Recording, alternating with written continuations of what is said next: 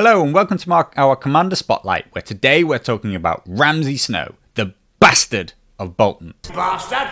Ramsay Snow, as a neutral commander, can be fielded within 6 of the 7 available factions. But today we're going to focus on his use inside of the neutral faction. Inside of the neutrals, Ramsay is the most popular and the highest rated commander of the 4 possible choices that the neutrals currently field. Ramsay Snow brings with him, as an attachment, the order Flay Them All. When an enemy engaged with this unit fails a panic test, one other enemy within long range of that unit must make a panic test. A useful ability built around the general Bolton mechanic of passing off panic tokens and making additional panic checks. Ramsay Snow, of course, also brings with him the affiliation House Bolton, making the unit that he's attached to have the House Bolton keyword for the synergy that it has with his command cards, as well as his own attachment. Ramsay Snow brings with him Theon Greyjoy, aka Reek. Reek has an order of set an example. When this unit activates, one enemy within long range becomes panicked. Roll a die, and on a 5+, kill Theon. Theon Greyjoy is an important piece to help set up the synergies and needed panic tokens that Ramsay wants to utilize to empower his own tactics cards. Ramsay is quite unique in that he wants his opponent to have panic tokens on them, but doesn't actually use them up and wants to keep them full up of panic rather than burning through them to gain those additional effects. Theon is a great use to be able to put out a panic token when needed, but we should, due to his chance to die, we don't necessarily want to just put out a panic token every time we have the option to do so. We want to be sure that this is an effect that we want at this specific time, because whether or not our opponent has a panic token at the right moment can have a very big impact upon his tactics cards. So, where are we going to attach Ramsay Snow to get the most out of his attachment abilities and really craft our army around our first unit? With his units being focused upon panic-based abilities, it's a relatively easy match and good synergy to see him in either the Bolton Cutthroats, due to their vicious ability, or similarly inside of the Bolton Bastard Girls. Both units possess the vicious keyword on their melee attacks, and with high damage outputs, they really do favour putting out an aggressive attack and leading through to a failed panic mechanic. But as both already come with the Bolton keyword, and due to the House Bolton sub-faction of the neutral army having a relatively low selection of units that we can pick from, there is probably an even better opportunity here to help expand out our unit selection options outside of those House Bolton units, and by selecting another neutral unit which does not bring inherently with it the House Bolton keyword, we can expand our unit selection across the neutral faction as a whole without removing our ability to use the secondary effect upon his command cards, which trigger off of our House Bolton affiliation. To that end, I once again, for the second week running, believe that the best unit he can be fielded inside of is the Stormcrow Dervishes. His tactics cards, as we'll see in a minute, have some good synergies with Swift Strike. By bringing the House Bolton keyword, he can once again empower his command cards, and with a very powerful attack profile and high speed, this is a really great unit to field our commander within. So let's take a dive on into his tactics cards and see what we're working with. Ramsay Snow's first tactic card, Our Blades Are Sharp, says, when a friendly unit attacks with melee, if targeting a panicked enemy, this attack gains +1 to hit and rolls +2 die. If this is a House Bolton unit, the defender also becomes vulnerable. This is one of the most empowering cards that can make a melee attack incredibly explosive. If we use this card on either House Bolton Cutthroats or on Stormcrow Dervishes, we can give ourselves 10 attacks at full ranks that hit on 2s. If used on the charge, this is almost 10 average hits. And if we have Ramsay inside of our Stormcrow Dervishes, we can ensure that either way round, this opponent will be vulnerable.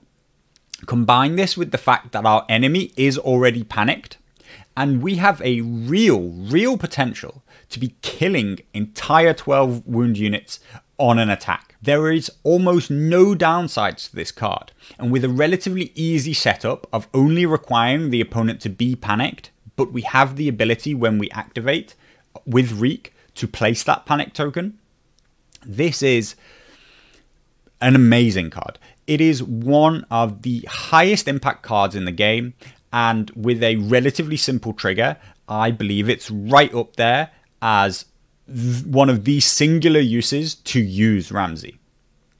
Inside of the house neutral, the neutral faction, we have other tactics cards which can allow us to recirculate cards. And I think that if you can play this card early, circulate it into the discard pile, then this is one of the main cards we are going to look to bring back into our hand. Ramsay's second card, Cruel Methods, says, at the start of the round, one friendly unit may make a free attack action. If it does not destroy an enemy, it must make a panic test and suffers a -3 to its roll. If it is a House Bolton unit, it may use its highest attack die value and may also re-roll any misses. Another incredibly impactful card, which your opponent must always be aware of possibly being there. This is a very high impact with mild risk card. Our main targets are going to be units that have the high damage potential to kill off an enemy. Particularly, once again, the House Bolton Cutthroats are a brilliant target for this.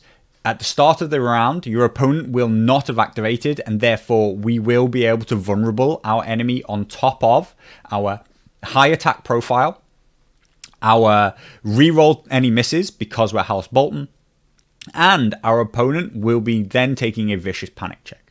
We have a very good chance to kill our opponent, but if we fail, we will be taking a 10+ morale check ourselves.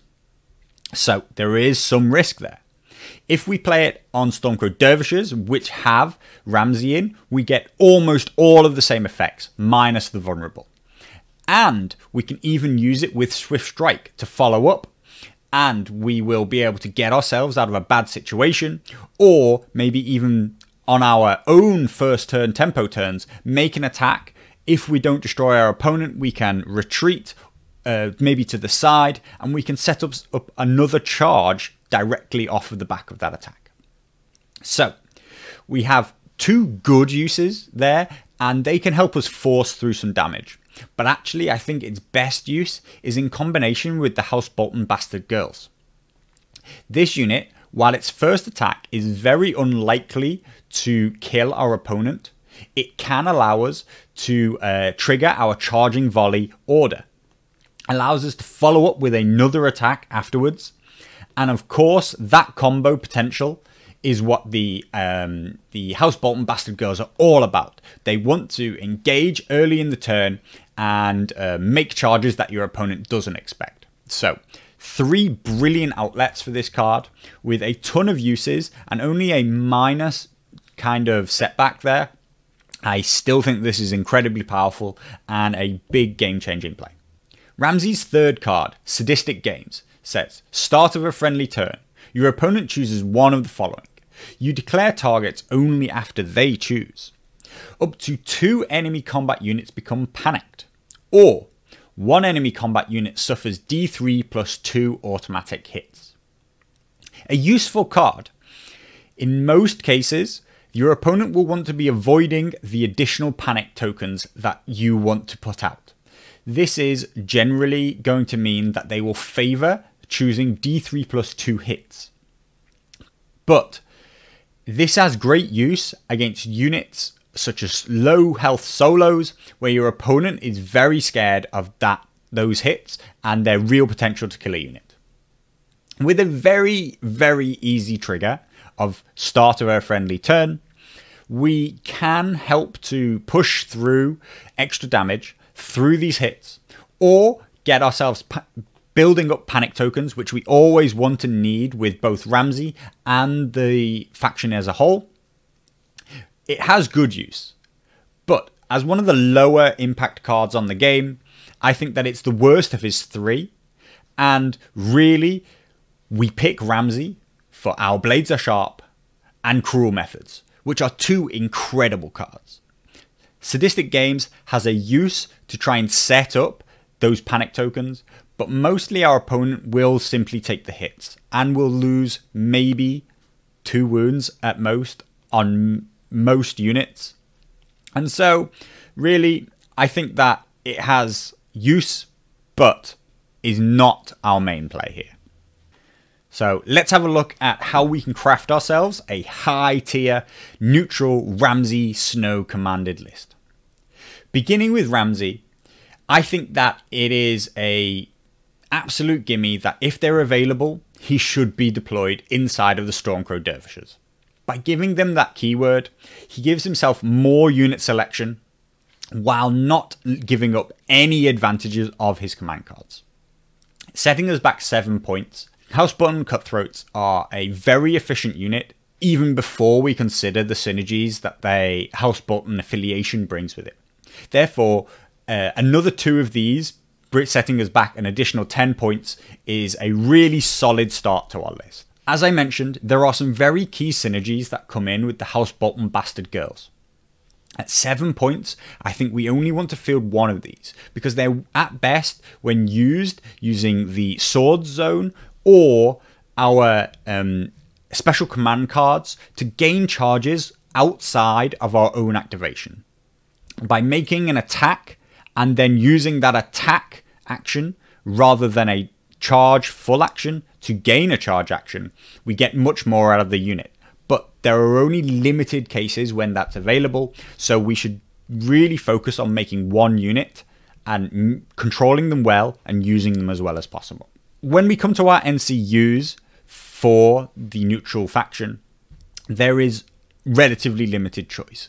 But at the same time, we have some of the most powerful NCUs that are seen throughout all the other factions. I think Lord Varys is an absolute go-to. At 4 points, he is one of the most powerful NCUs in the game and is fielded in many other factions, so we should definitely add him. As neutrals in general, we like the money bag zone, but we want to keep the offensive potential for the list as high as possible. And I think that Pater Baelish has a great use in taking the money bags but replacing it with the attack zone's effect, or replacing it possibly with the letters zone effect, allowing us to draw tactics cards and place a panic token on our opponent, which we need, while denying the money bags use to remove the panic later on in the round as a response. So, with Pater Baelish and Lord Varys selected, we have ourselves 4 combat units, and we come in at a total of 32 points. With 8 points left, this is where things get difficult and kind of depend roughly on your own playstyle or what exactly you want to round out the list with. I would recommend that we add either Bronn the Sellsword, or actually I prefer a Stormcrow Lieutenant to our House Bolton Bastard Girls. At a single point, he can add +1 attack and sundering to both their ranged attack and their melee profile. This makes them far more aggressive and gives them much higher damage potential as a double attack combo. Especially when we combine this with, as we discussed, Pater Baelish. He can take the money bags but replace it with swords and make that attack, and doesn't require much setup.